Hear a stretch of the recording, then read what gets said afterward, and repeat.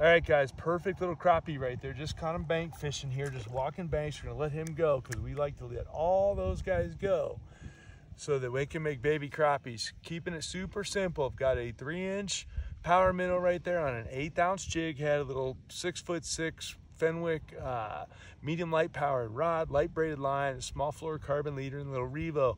Super simple. I could catch bass, I could catch crappie, I could catch carp, almost anything in the lake that swims. Trout, of course, will bite that, and it's a super fun way to keep it simple, catch a bunch of fish.